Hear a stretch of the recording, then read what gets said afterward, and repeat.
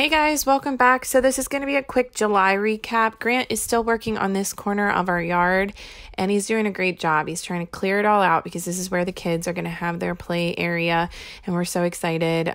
He has been working really hard when he gets a chance to clear out trees and shrubs and all that good stuff. He's super sweaty. Look at him. There's Story being adorable. And here's the rain barrel. If you watched us install this, you're probably like, what the heck? Well, there was an issue with the rain barrel. The seal on the nozzle was not sealed correctly, so it ended up tipping right over, ripping the gutter off.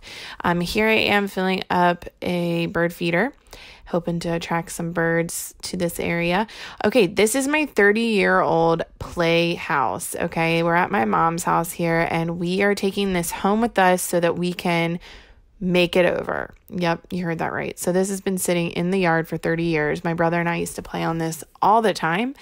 And I really got inspired and decided I was going to redo this and make it over. So right now, Grant is taking one for the team and he is pulling it apart as best he can with all the spiders and gook and grossness.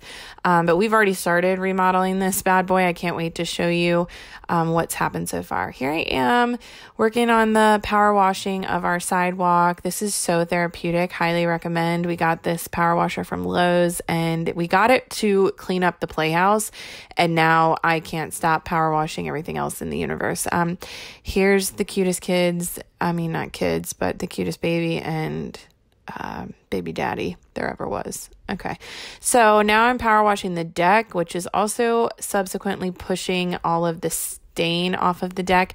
Also, I moved our mat and saw that this was just destroyed from, I guess, when they built the deck, but we didn't know because that mat was covering it. So that was fun to find out. Now I'm showing you the cucumbers that are yellow, and then our actual yellow peppers. So things are definitely growing in the garden.